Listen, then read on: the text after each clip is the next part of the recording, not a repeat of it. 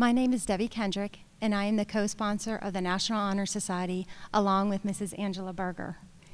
It is our privilege today to welcome you here to honor these fine young men and women into the National Honor Society.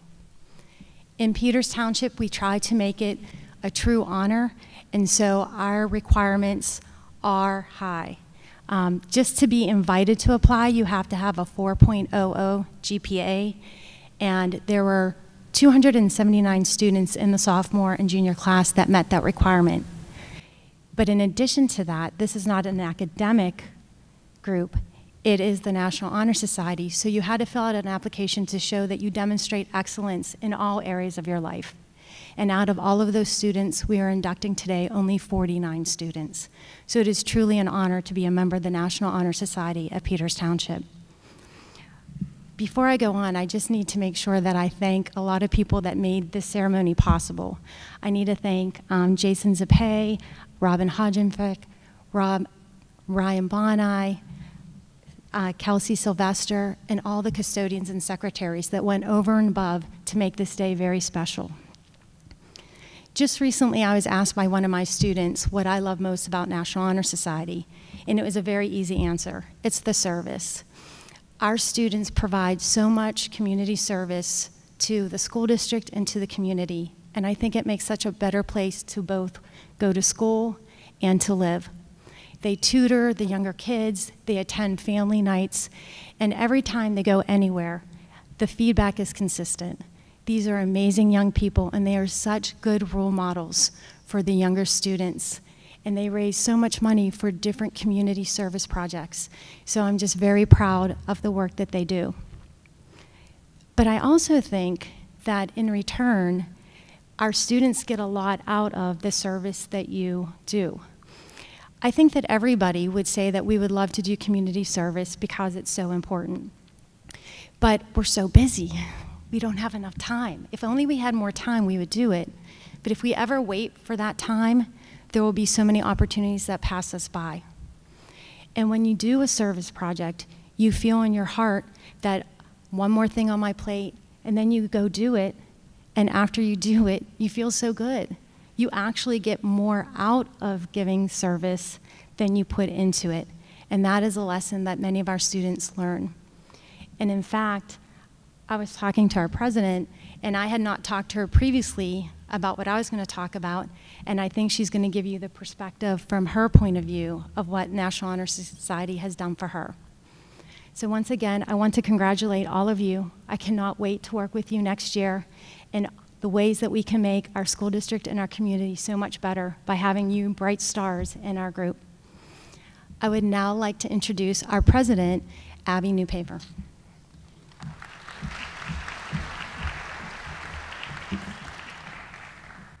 Hi everyone, my name is Abby Newpaver and I'm the president of National Honor Society. Before we get started with the ceremony, I would like to mention two faculty members that provide constant support to ensure that NHS runs smoothly. Mrs. Kendrick and Mrs. Berger. Thank you so much for providing support and encouragement and for giving up your free time during the day and after school to help make NHS a success. Next, I would like to thank the 3 other NHS officers that work behind the scenes and dedicate time in and out of school for NHS. They are Vice President Rachel Seisloff, Treasurer Alexa Goldsmith, and Secretary Allison Poon. Thank you, ladies, for showing us what it means to be an NHS member. I was asked today as the president of NHS to say a few words of what being a member of National Honor Society means to me. Being a member of National Honor Society is more than just wearing an extra tassel around your neck at graduation. It is more than just putting in time volunteering during the application process, and more than just a box you can check when applying to the college of your dreams. This nationally ranked student organization emphasizes and values each student's ability to be a leader and to be successful academically, and to sacrifice time to volunteer and to help those less fortunate. While most students focus on NHS as a means to set them apart while applying to college, they often lose focus of what it truly means to be an active member of such a prestigious organization. Although I was able to check that box on my countless college applications, As being a member, my experience of NHS goes much deeper. I had the pleasure of volunteering for Genesis of Pittsburgh, a local adoption agency in Washington, PA. What I took from my experience through my service work in Genesis is that with so much evil and bad in the world today, there are truly still good people in the world. Members of the community opened up their hearts by donating baby items, food, and even gift cards to complete strangers. This act of kindness was humbling. I was amazed what started out to be me helping others turned out to them actually helping me by showing me generosity, kindness, humanity, and above all, compassion. As you sit here today, ready to be inducted as the newest members of the National Honor Society, be very proud of yourselves for being chosen to be part of such a wonderful and prestigious organization. Be proud of all of your hard work, both in and outside of school, that has paid off. And never forget that you can touch the lives of someone when you least expect it. Congratulations to each and every one of you sitting here today. I cannot wait to see all of the wonderful accomplishments you guys make through NHS at PTHS. Thank you.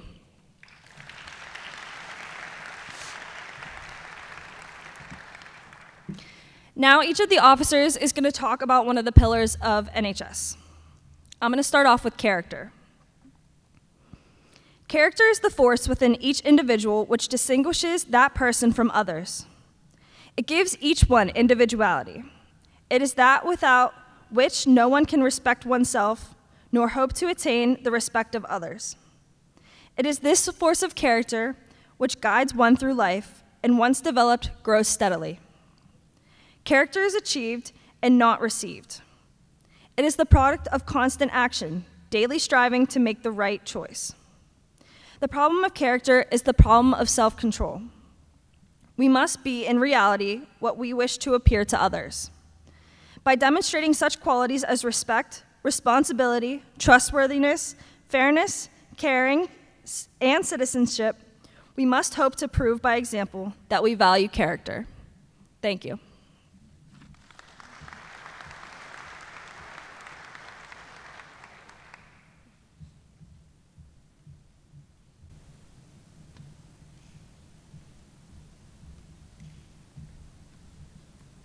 Thank you, Abby.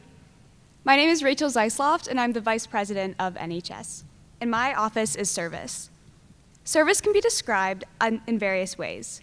The routine of the day's work, many opportunities arise to help others. Willingness to work for the benefit of those in need without monetary compensation or without recognition is a quality that we seek in our membership. We are committed to the idea of volunteering our time and abilities to the creation of a better tomorrow. Thank you.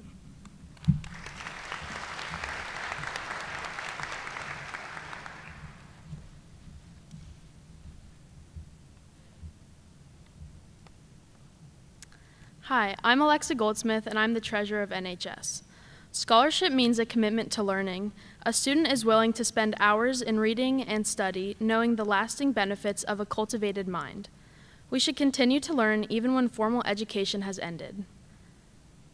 For education ends only with the end of life. Knowledge is one great element in life which leads to the highest success, and it can be acquired in only one way, through diligence and effort. Learning furnishes the lamp by which we read the past and the light which illuminates the future. Candidates have the charge to continually expand their world through the opportunities inherent in scholarship.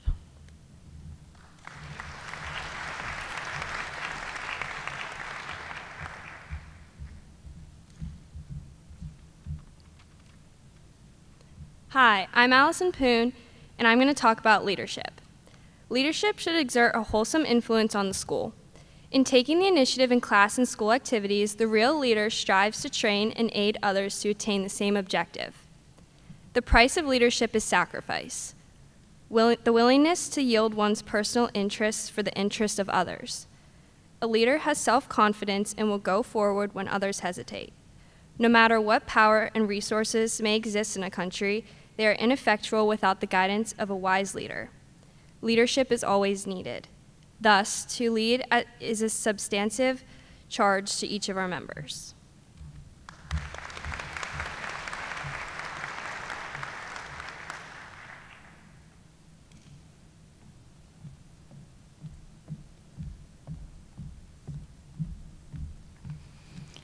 We are now going to do a roll call of the new members.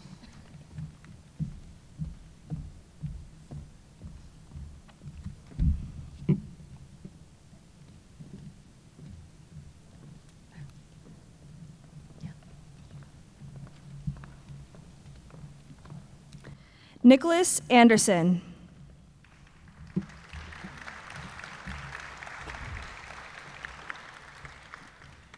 Claire Brula. Youngjo Chang. Cassandra Coleman. Alexis Conway. Roman Costanza. Jill Cunningham. Sophia Dudick. Lindsay Dyer.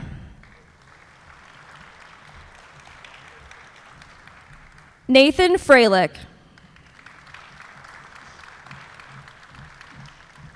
Thomas Gallagher. Matthew Gray. Cassidy Griffith. Isabel Guna. Meredith Harrigan. Rebecca Harvey. Regan Herdman. Anna Hoffman. Madeline Holmes. Connor Hoy.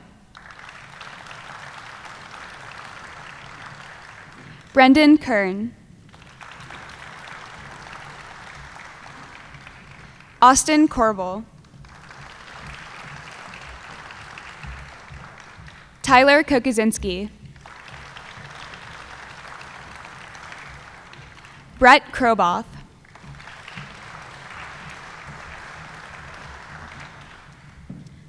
Abigail Kolbita.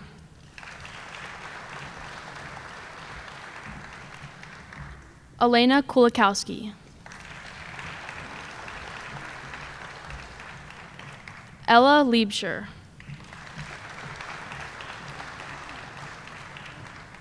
Carl Luisi. Brady McRoberts.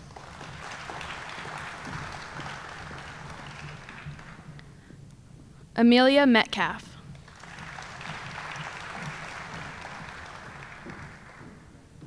Cameron Mills.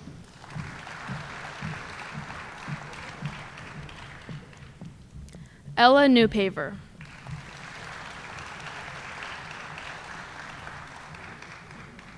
Bryce O'Donnell.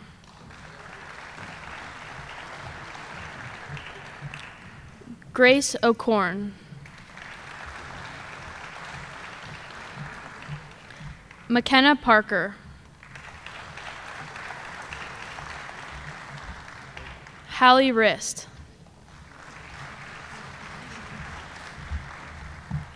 Luke Scott.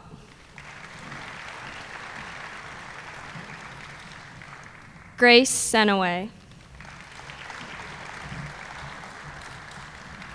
Amelia Severns.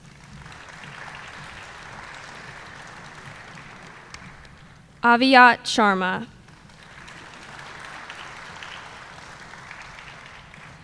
Courtney Schilling.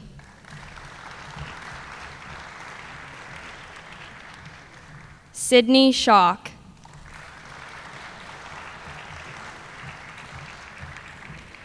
William Summers.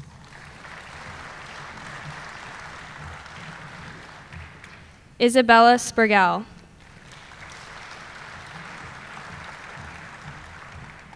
Elena Telka.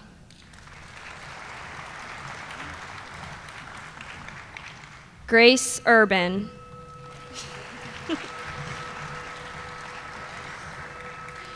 Gemma Walker.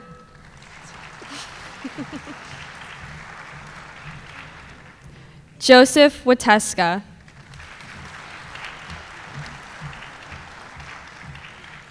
Serena Zhu.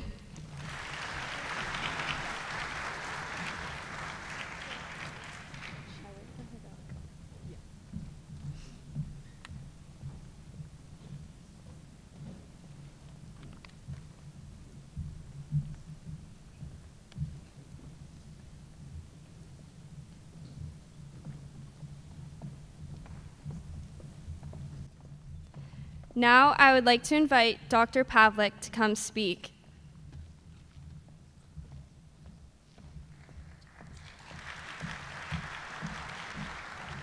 Why, thank you. First of all, one more time, congratulations to the entire 2022 inductee class for National Honor Society. I'm sure you join me in recognizing the incredible accomplishments of these fine young men and women, and we are very proud of them, and we look forward to working with them over the next year or two and seeing what they can do, and I'm sure that they will impress us beyond our expectations, so congratulations one more time. At this time, I'm going to ask the inductees to please stand as we recite the pledge.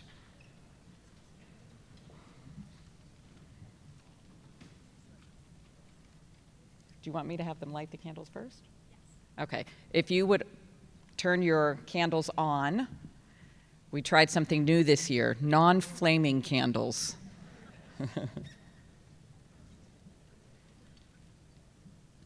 So far, it looks good. All right, folks, are we ready? Okay, please repeat after me. I pledge myself to uphold the high purposes of the National Honor Society, to which I have been elected, striving in every way,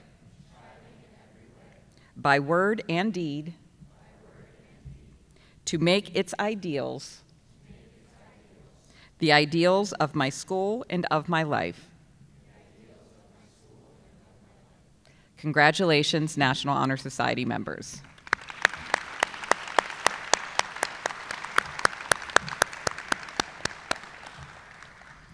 That concludes our ceremony. We're going to move these chairs out of the way so that you can get photographs of them. We will be hosting a small reception, actually just up on the concourse here. There is cake and drinks over in this corner. So after you take pictures, please join us for a celebration. Thank you so much for coming today.